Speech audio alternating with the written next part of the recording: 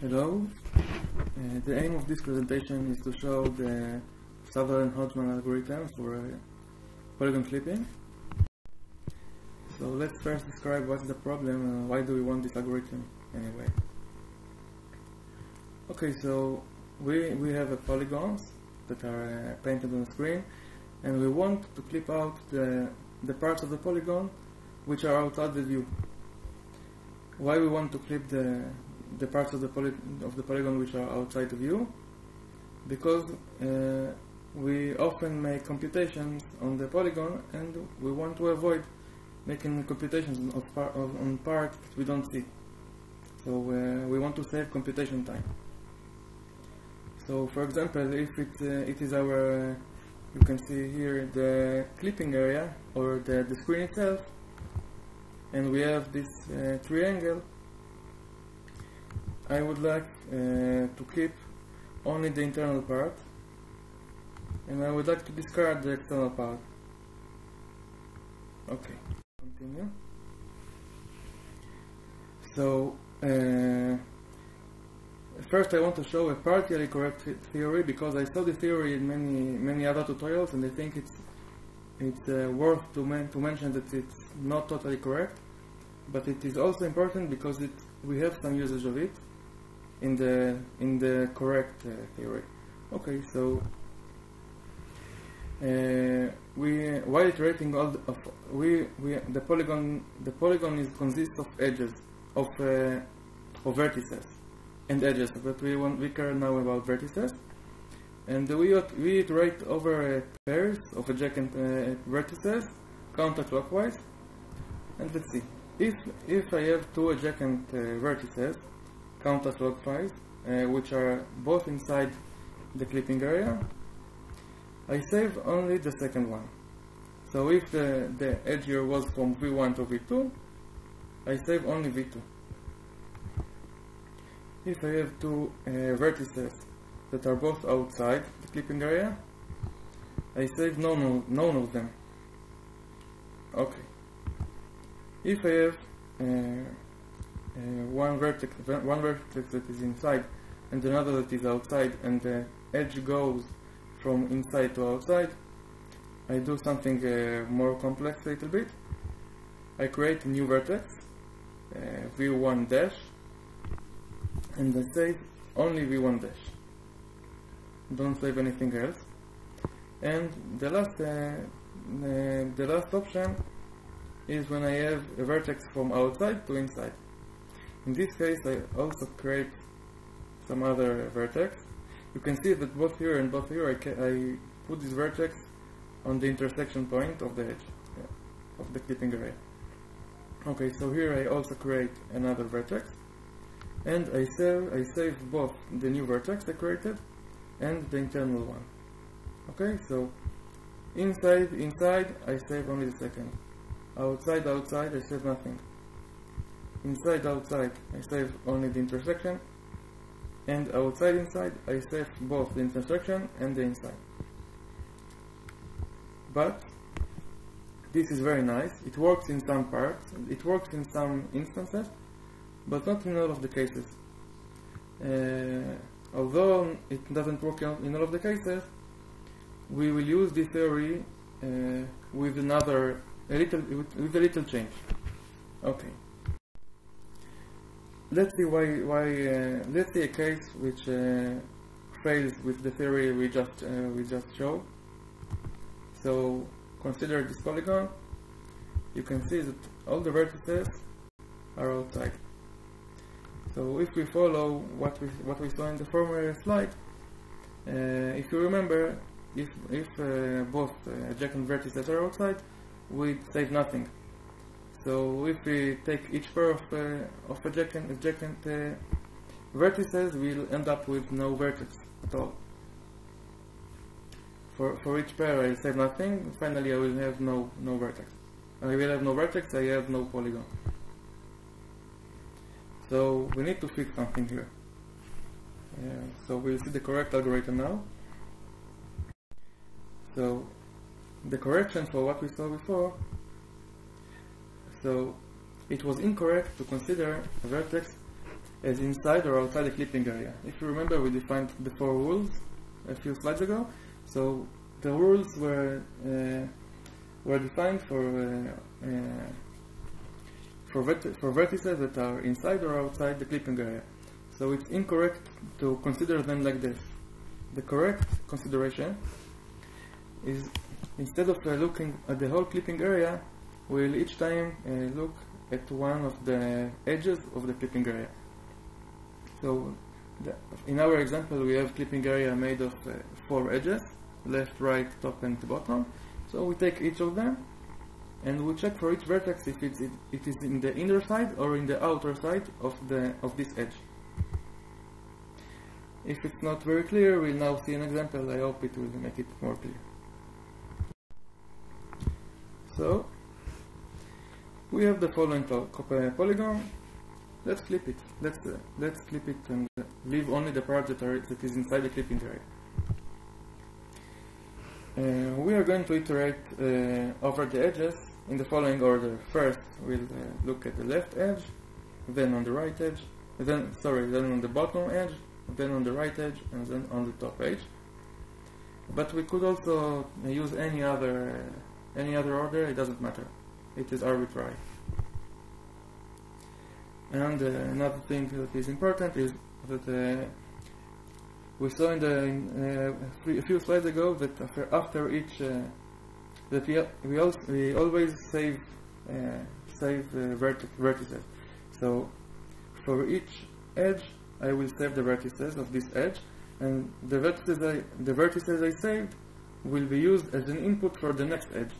So the first edge in our example, it's the left. It will save some vertices, and the vertices it saved will be the vertices that the bottom edge will check. Okay. So let's first see the left edge. You can see I extended the border here. This is what also should be done in the algorithm. And now I can see that everything on the left of this border, I consider it as outer, and everything on the right, I consider it as inner.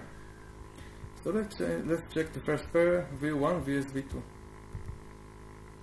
In our case, both V1 and V2 are on the right of the left edge.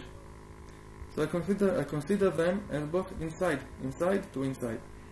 So if I use the rule we saw in one of the first slides, I should save only V2. So this is what I do, saving V2. Next pair, V2 vs V3.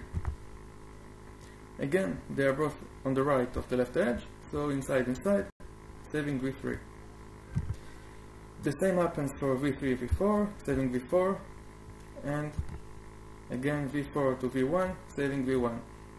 Actually, for the left edge, we didn't change anything. We got back all exactly the same group of vertices we had before.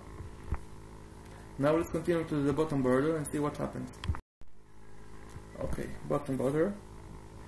Let's first start with the first pair, V1 and V2. I can see now that here is outside and here is inside. So V1 and V2, they are both outside. Because they are both outside, I save nothing, like the rules we saw in the first slide. Okay, next pair. So another thing to say, we always, if we save something, if you could see this, we never save the first one. We always save the second one.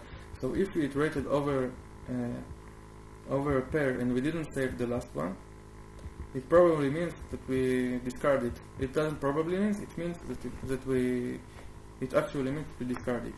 Okay, so we discarded V2. Now let's see, we still iterate over the original input we got from the last clipping, which is V2 was there. So now my next pair is V2, V3. Let's check. So now it's a more complex instance. Here V2 is outside, but V3 is inside. if you remember from the one of the first slide, what we do here is we create in the intersection point. Here it is outside the clipping area, but here is the intersection point with the line of the bottom border. We create a new vertex, v2 tag, v2 dash. Okay, so we are going to save both v2 dash and v3. Next, here we have v3 and v4. They are both inside because they are above the bottom border, so we're saving v4 like we know for both inside. And the last pair, v4 and v1. v4 is inside, v1 is outside. So what are we doing? Like what we did here, we create another vertex on the intersection, v4 dash, and we save only v4 dash. Sorry, it's not like what we've done with here, because here we went from outside to inside, and here we go from inside to outside. So from inside to outside, we save both the intersection and the inside, and from outside to inside, we save only the intersection. From inside to outside, we save only the intersection. So actually, we didn't save v1, so it is also discarded. Okay, we already clipped from the left edge and from the bottom edge. Now let's continue to the right edge. Okay, here is my border now. Let's see the first pair, v2 dash and v3.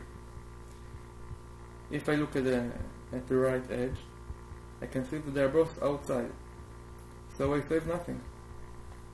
Okay, continuing. So save nothing, discarded v3. Continuing, now I check v3 and v4. Again, they are both outside, so I discard v4. Let's see the next one. v4 vs v4 dash. We can see that this is outside and this is inside, so what we do here, we create another vertex on the intersection. The vertex is v4 2 dashes. So we save both v4 2 dashes and v4 dash. And the last pair, v4 dash and v2 dash. One is inside and one is outside. So we save only the intersection. We define a new vertex, v4 3 dashes. We save it also. So we actually discarded now v2 dash. So currently we have only v4 dash, v4 3 dashes, and v4 2 dashes. Let's continue to the top clipper. Okay, let's see the first pair, v4 dash and v4 3 dashes. They are both in the inner side, so we're saving v4 3 dashes. Now the next one, v4 3 dashes and v4 2 dashes. Again, inside and inside, saving the second one. And the last pair, v4 2 dashes and v4 dash. Again, they are both inside, saving v4 dash. Actually, I saved all of them. So the upper clipper didn't discard any of them and didn't create any new vertex. So you can see this is actually the clipped. This is actually the clipped rectangle that I wanted to end with. Okay, this is the algorithm. Let's say some summary. So we iterated over each of the clipping area edges, over each edge of the clipping area. Instead of considering each vertex as inside or outside the clipping area, we considered it as in the inner side or the outside side of this edge.